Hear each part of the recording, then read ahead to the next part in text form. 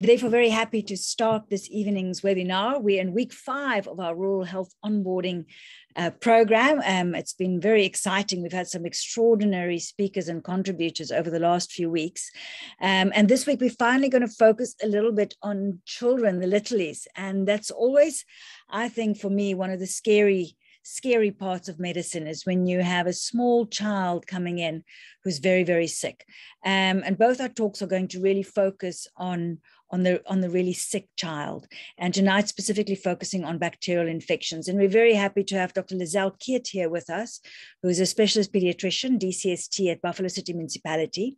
And she grew up here in the Eastern Cape and studied medicine and specialized in pediatrics at the University of the Free State. And then fortunately for us, returned to work at her hometown in East London, where she does this amazing work as a DCST Paediatrician for BCM. Very passionate, always around and very much involved on the ground in the rural district hospitals here, as well as the CHCs. Her passion is caring for children in underserviced communities, and she has a deep love for healthcare workers who serve their communities by working in primary healthcare. Her goal is to grow their self-confidence and make them feel appreciated. During her years of working in primary healthcare, she's come to realize that we do not need expensive interventions to provide quality care to children. By building on our basic skills as clinicians, we could save most of the children at our facilities. She loves taking long walks on the beautiful Eastern Cape beaches with her dogs, and we're very pleased that she's taken a little bit of time out to share some of her top tips this evening on how to save the lives of those really, really sick little ones that we look after. So thank you very much, and welcome, Dr. Keet. Thank you. Thank you, Madeleine.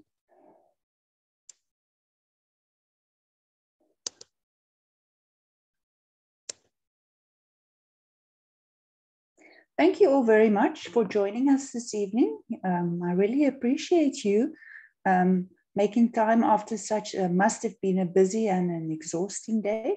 So thank you very much for that.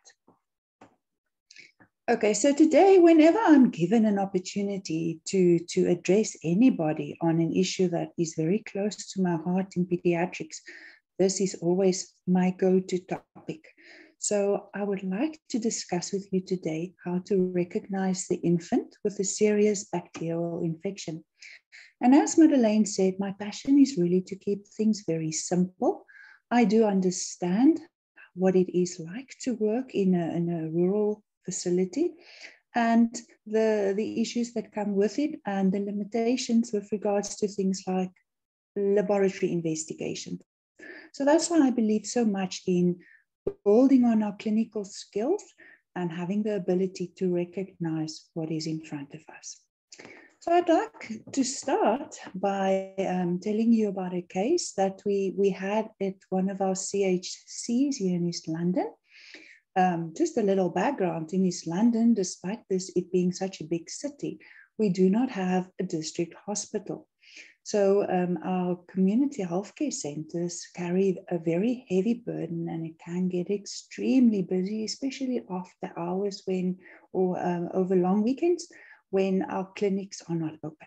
So this case happened exactly over a long weekend.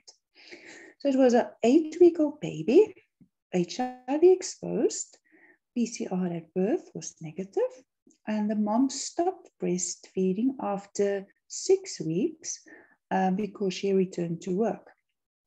So the baby presents to the community healthcare center with a history of poor feeding, vomiting and diarrhea, and swelling of the abdomen.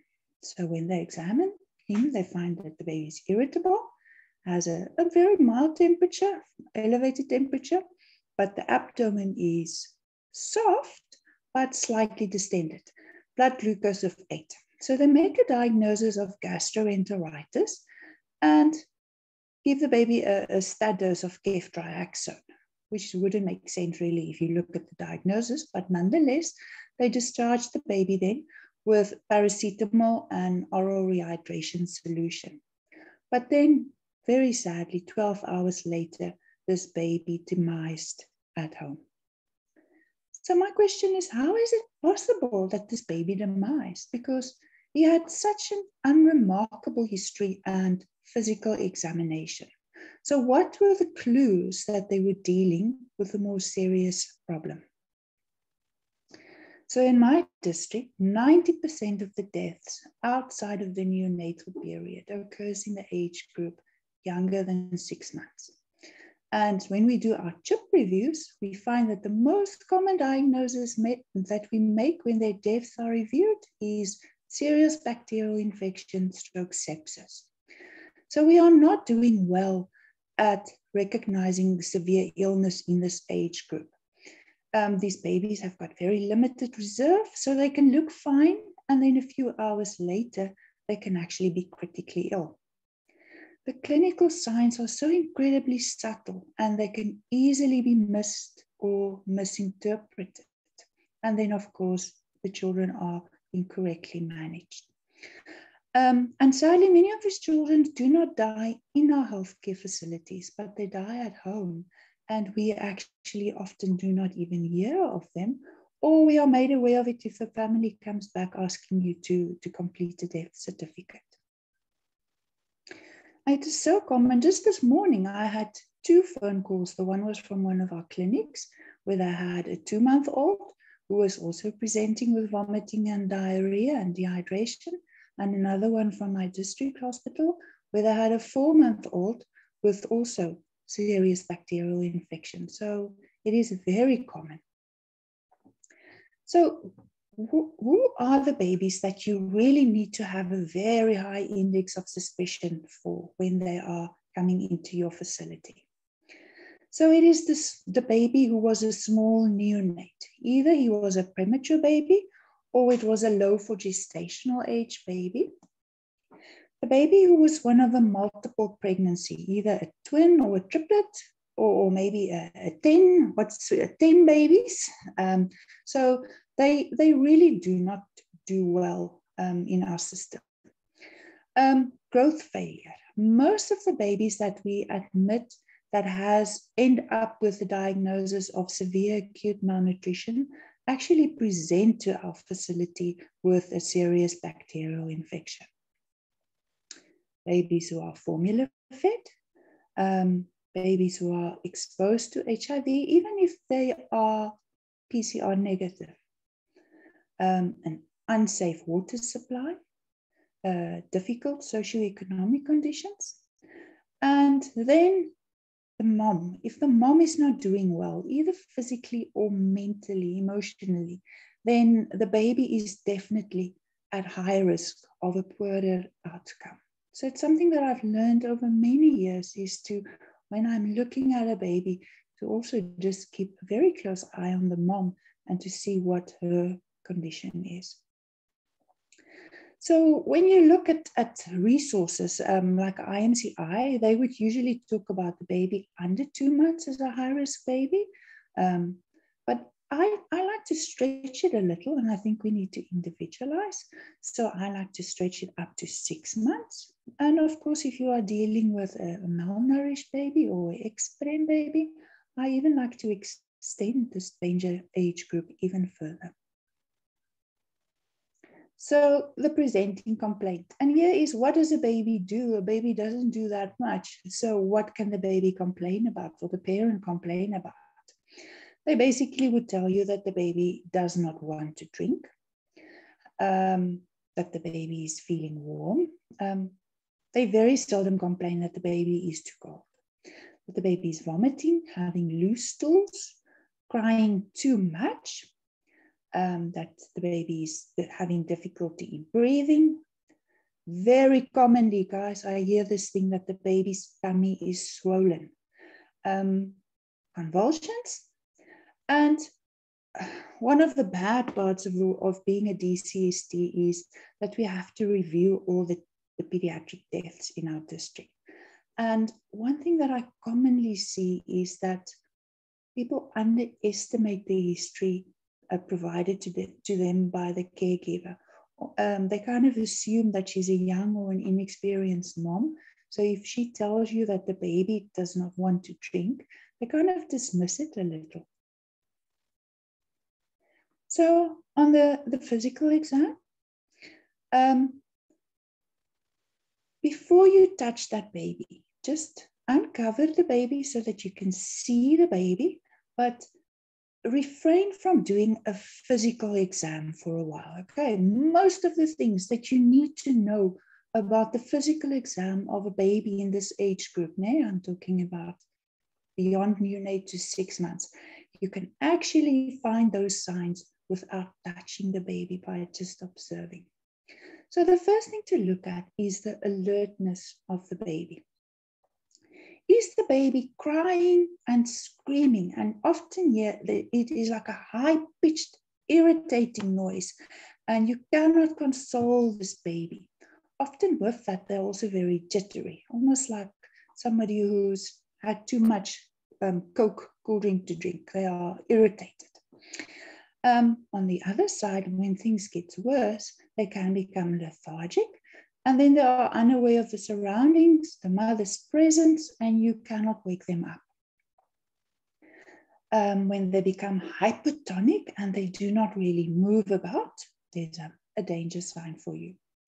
Obviously, check for a convulsion, and there are subtle convulsions that you need to keep an eye open for, like cycling. So the baby's legs will physically look as if he is on a bicycle. A baby who is lip smacking, so it looks like he is sucking on a dummy, even though there's nothing. Eyes deviating or focal convulsions. And the baby who is in life-threatening difficulty becomes very quiet. So that means they do not draw attention to themselves in wards and in waiting areas. So they can often sit there quietly for hours before somebody actually observes that there's a baby that they need to pay attention to. And often in the ward, you would hear in the morning when the sisters were doing their morning round with their vital signs, that they found a baby dead in the bed. Then look at the baby's ability to feed. If the baby is unable to latch onto the breast or the bottle, if the baby is too sleepy, or he cries so much that he doesn't even try to feed, and if the mommy can get the baby to take the bottle or the breast into his mouth, he just suckles for a few moments and then stops. Or the baby really tries, but he gets so tired and short of breath that he cannot really finish his feed. So remember, for a baby, feeding and drinking is a bit like exercise. I once heard a pediatrician say that when they looked at the amount of energy that a baby uses to finish a feed, it is the same as it is for an adult to climb stairs up to the 7th story of a building. So imagine if you are feeling sick and every 3 hours you are made to climb stairs. Then observe the color of the baby. And this picture here on the left is actually an excellent picture because it really shows the gray tint to the baby's skin tone, which is a very good sign of a sepsis. Baby can also present with a new onset jaundice. Then look at how hard this baby is working while he is breathing. The clinical sign I find most commonly missed is grunting. Okay, so nursing staff often think that grunting means that the baby is uncomfortable or in pain, and they do not realize that it's actually a sign of imminent respiratory failure. Just this morning, the call that I had from the clinic, I could hear the baby grunting over the phone. And the sad thing about this work of breathing is, as the baby gets sicker, these signs are more difficult to see because obviously he loses muscle tone. So he cannot show you that he is working hard to breathe. And it can even be absent while your baby is dying of a pneumonia. Then, this is a really important clinical sign, guys, is when you have sepsis, the chemical mediators that your body releases causes the capillary vessels to leak That's one of the reasons why they develop hypovolemia and shock. So you need to look out for those signs associated with a capillary leak. So in a baby, this slight puffiness of the eyelids, it is normal in a newborn, but outside of that period, it would not be normal. A baby having puffy hands and feet, and then the swollen abdomen, like I've told you, I come across so many times in the history of these babies. I think it is maybe a combination of an ileus as well as fluid leaking into the abdominal cavity. Then look at the skin for signs of a bacterial infection. Whenever we think of bacterial infection, we always think of the two main entry portals into the system as the respiratory system and the gut. But the third system is a system that staff seem to be blind to, and that is the skin. So here in East London, maybe because it's so humid, we have a lot of scabies amongst our babies. And I think it is so common that staff just don't see it anymore, and they don't treat it, and they don't understand the significance, especially once there's a secondary bacterial infection in it. Then the vesicles, as you can see in that baby in the middle photo, and the omphalitis, and very common with the omphalitis is that red flare around the umbilicus. Okay. Then vital signs. I always tell the sisters in our hospital, vital signs are vital. When I look at the files of the baby's demise when we do our CHIP meetings, it always starts off with an abnormal vital sign that people just ignore. Hypothermia is just as important as a fever in these babies. Tachya and bradycardia, saturation drop would be a very late sign, which means he's now getting so tired that he cannot compensate anymore. Hypoglycemia, which you all know, but hyperglycemia is just as common in a baby with sepsis. Then I want to ask you, and I always do this when I do ward rounds in the hospitals with the sisters and the junior nurses, who are the people who are taking the vital signs in your facility. So I would look at a vital sign that she took in the last 3 hours, and I would ask her, is this normal or is this abnormal? And guys, most of them do not know. So they do not know what the vital signs are or what's the normal range for the different age groups. I don't blame them that they cannot remember it, because it is quite overwhelming. So print out a little poster for them. I'm sure you can find it on Google if you just Google it, and attach it to the trolley that they use for their vital signs in your ward as well as in your casualty department, so that when there is an abnormality, that they actually know what they are looking at. Then the growth pattern. Whenever I see a sick child, one of the first things that I ask the mom for is the Road to Health book. So if the child has had poor growth, or the child has lost weight since the last time, that is a very high risk patient. Check the capillary refill. A capillary refill longer than 3 seconds, baby with cold hands and feet with a tachycardia, low volume pulse, and lethargy, 2 of those signs would mean that the baby is in shock and needs an immediate intravenous fluid bolus. Check for dehydration, and you need to distinguish between shock and dehydration.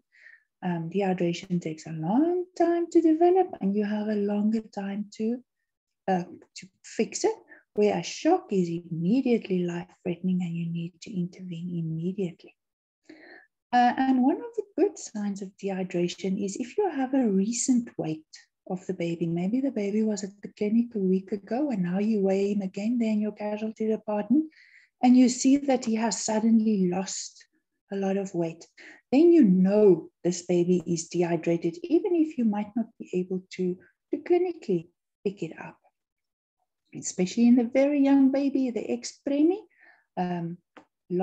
weight loss is a very good sign of dehydration. On the topic of weights, just make sure that in the facility where you work, in the casualty department, that they actually have a working baby scale and that they weigh every baby who comes into your facility all the time, day and night, weekends, or always. Okay, so here I have a little video that I would like to share with you. It is made by this company called Global Health Media. It's an amazing resource, and it has all these conditions that it shows very short videos. So here you can see a picture of a baby who's presenting with obviously that here. You can see his umbilical stump is not looking great. But what I really wanted you to see in this video is the subtle signs of sepsis. So they will demonstrate very nicely.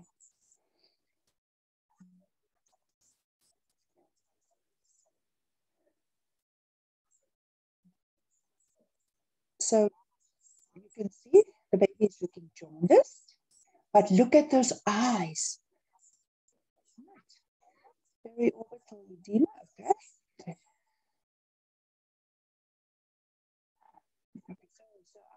I'm hearing the sound which you guys are not hearing, so I have to talk over it, so it's a little confusing. So like I said, there can be hypothermia or hypothermia.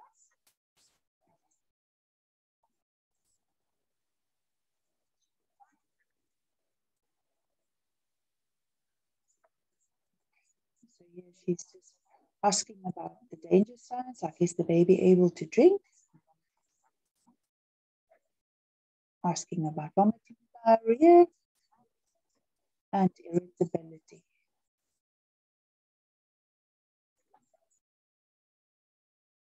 Okay, so can you guys see there the periorbital edema that I was referring to?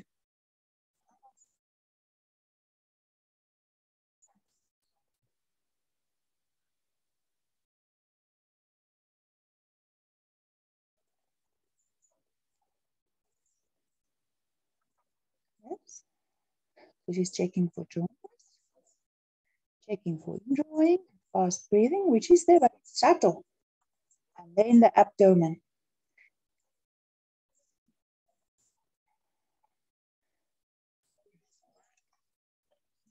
So what you can see there, and that's why I wanted you to look at that video, is how subtle the signs is of the periorbital edema and the signs of the capillary leak, which to me is really like a crux of saying this baby is having such a severe bacterial infection that is actually on the verge of developing septic shock if he's not already shocked. So in neonatology, in district neonatology, there's this little recipe that we use whenever we're dealing with a sick neonate. The acronym for it is called USHI. But you can just as well apply this acronym to the septic infant. So it stands for hourly observations. Always give oxygen, even though you might not see respiratory distress. When we think of sugar, we think, is he hypoglycemic? And how am I going to provide sustenance to this baby while he is recovering? Thinking of heat. And when you're dealing with a very sick baby, they cannot heat themselves.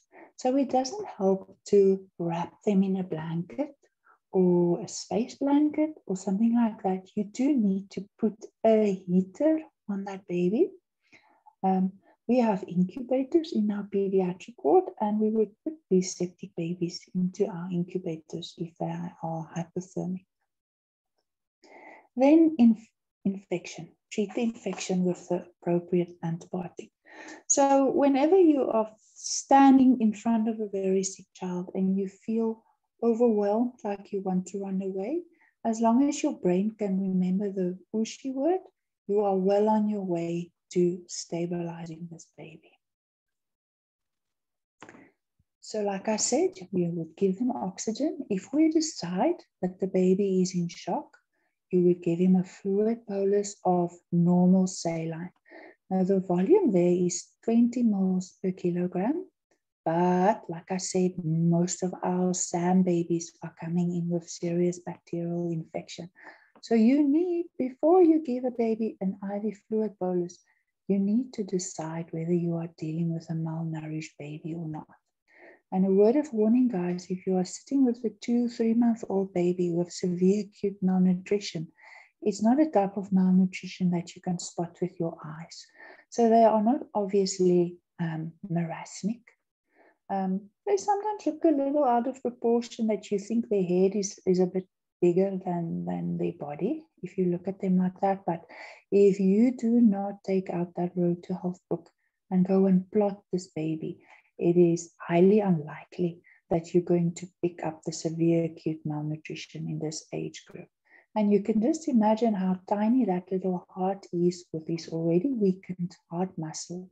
So if you give him a too large fluid bolus, you are going to push him into cardiac failure. So always check before you give a fluid bolus. The other advice when you are dealing with a baby with shock is, once you've decided what the volume of fluid is that the baby needs, do not walk away from that baby. Administer that fluid bolus yourself. Bring the bag of saline there, go and have a seat next to the baby and inject that 50 ml or 100 ml, whatever the volume is, yourself. Do not ask somebody else to do it for you. And then immediately once you're finished, you would reassess to decide whether the shock is actually resolved.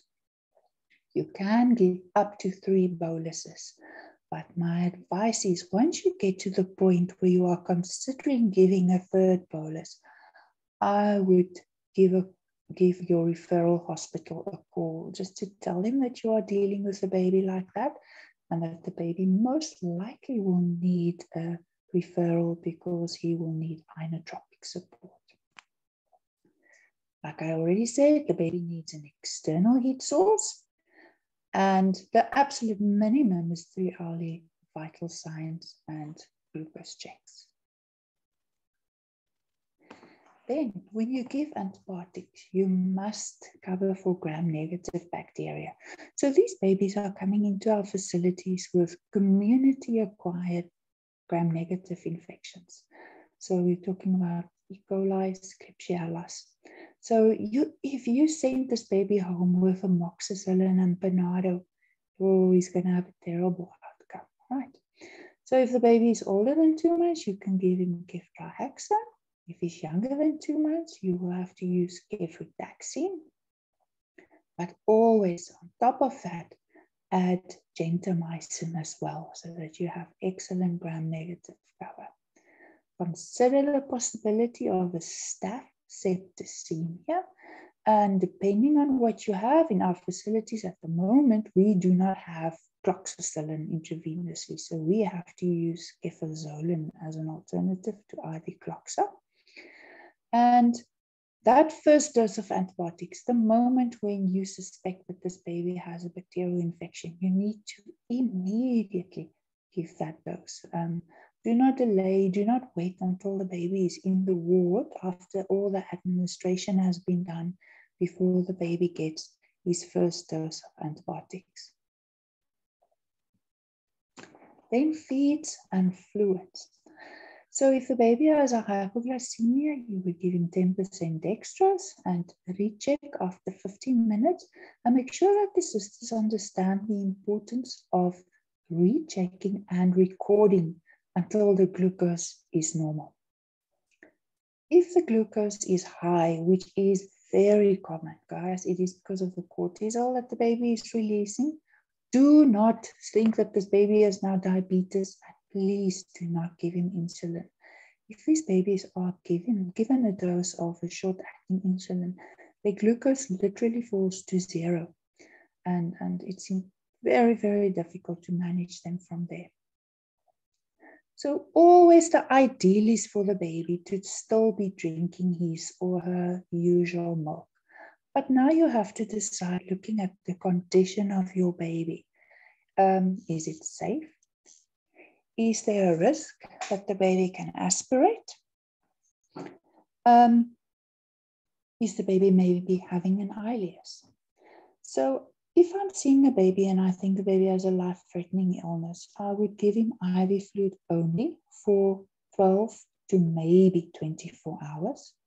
But if you are going to go the IV route only, be very careful of overhydrating. So only use 100 ml per kg, right, as your maintenance. If you're going to give him milk, you're going to give it to him as 150 ml per kg. Now, remember what I said, if a baby is suckling, it is exercise. So you want to feed this baby passively. So I would give him his usual milk per oral or nasogastric tube until I can see that the baby has recovered enough to be able to suckle safely. If you recognize serious bacterial infection and you start your treatment immediately, infants are so incredible that they recover so quickly that you will actually start to doubt your diagnosis. You will admit it at nighttime and you will think this baby is going to die. And tomorrow morning when you get there, he's looking fine. And that is the classical thing that we see with babies who come in with community-acquired serious bacterial infections. They recover incredibly quickly. Now, ideally, you would like to confirm your diagnosis with blood results, but I know practically in many of our hospitals, it can take 24 to 48 hours before you get your basic cusp and full blood count and CRP result back, which obviously means this is most likely a diagnosis that you will make on the basis of clinical suspicion. You can always, after a few days, decide when your bloods come back and it shows that it was a viral infection, that you can de-escalate your care.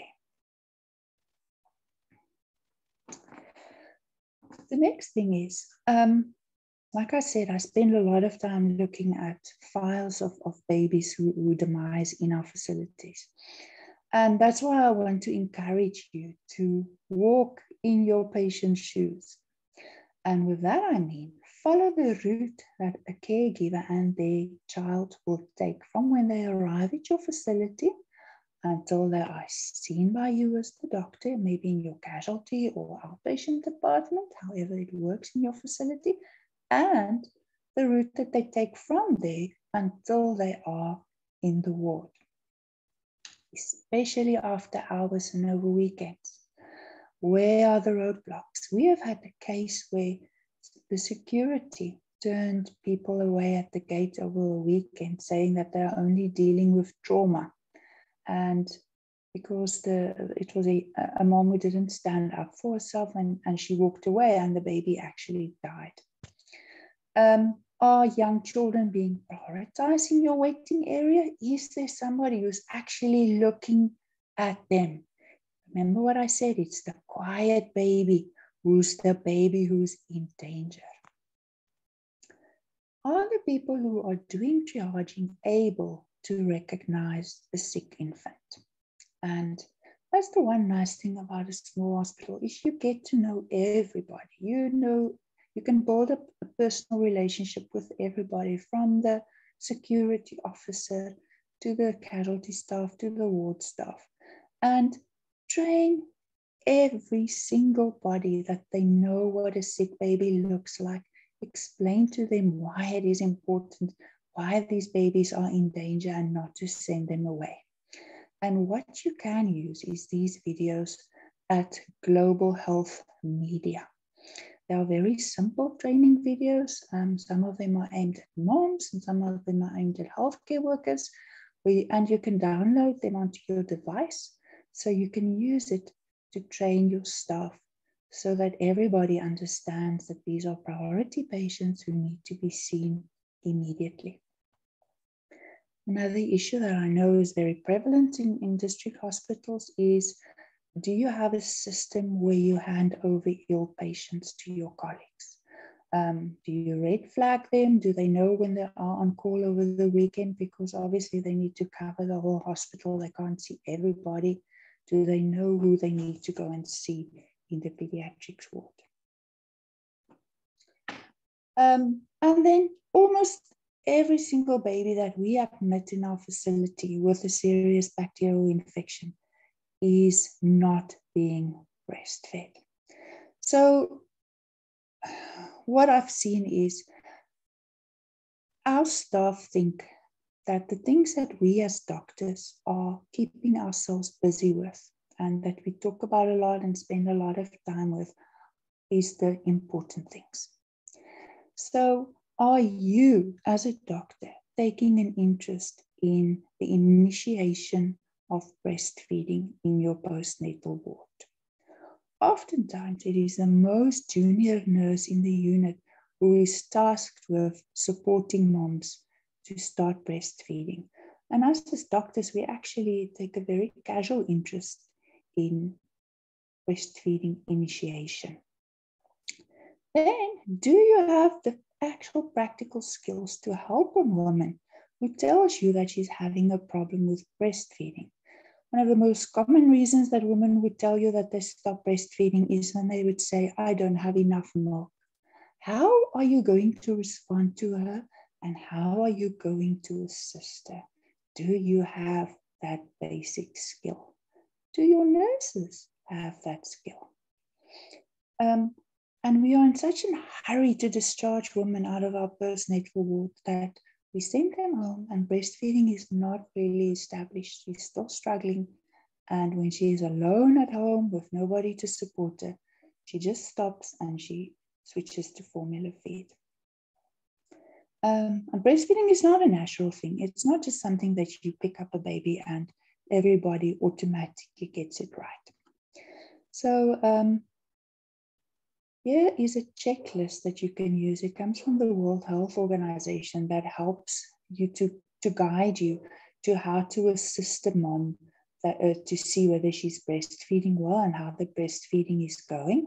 And you can really use that in your postnatal ward. And I would suggest that you make it part of your pre-discharge paperwork to show that you have really paid attention to the mother's ability to breastfeed successfully.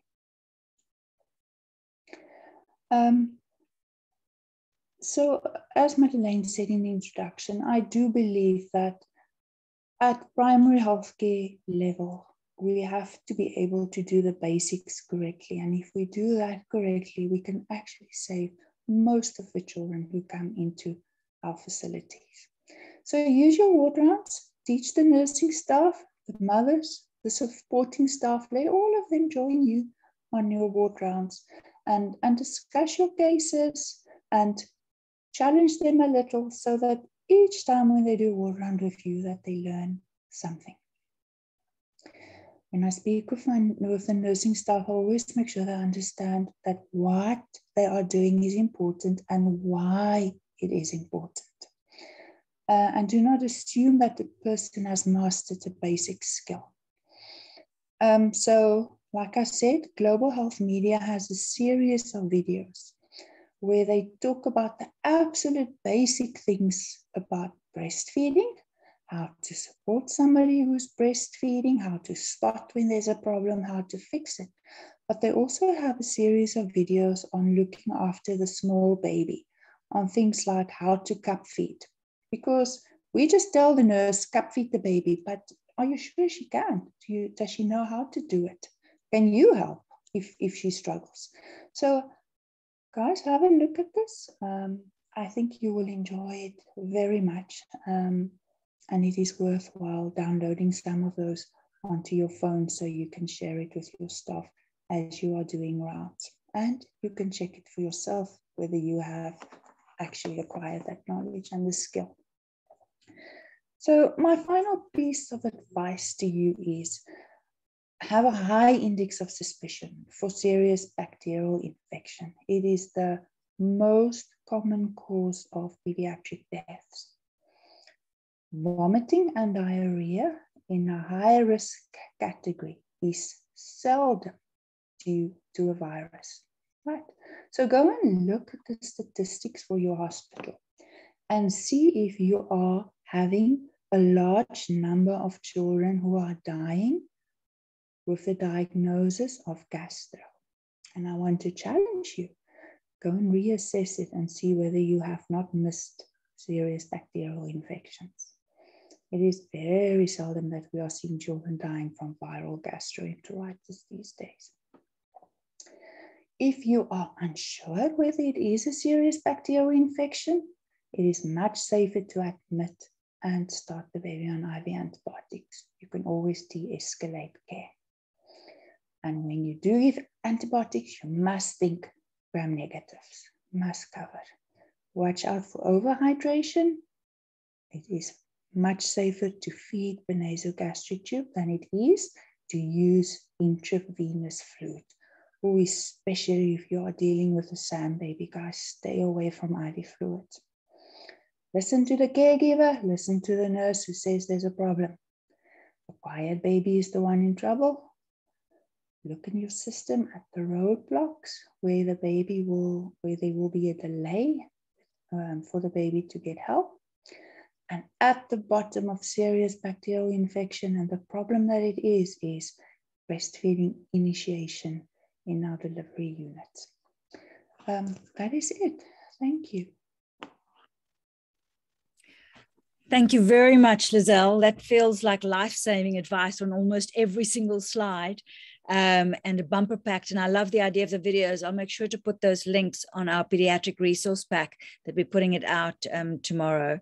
I'm going to launch a poll. These are quite important in terms of us keeping track of who's on the call. So please do give us some feedback. And it also helps us to determine what is useful in terms of where you guys are at the moment. And I can already see, yes, that this is definitely a presentation that has hit the right level in terms of what we need when we're seeing patients in our OPDs and in our casualties. If you have any questions, you can either put them in the chat or you can put up a hand, or even if you just want to make a comment, you are very welcome to. And if neither of those are working, you can literally just unmute yourself and see if there's any questions.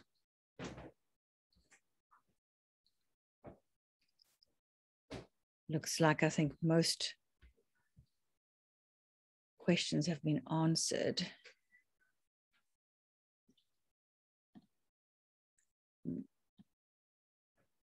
Great, there's some lovely, oh good, I'm glad to see clinical associate students. Yes, please, all of these presentations are going to be recorded.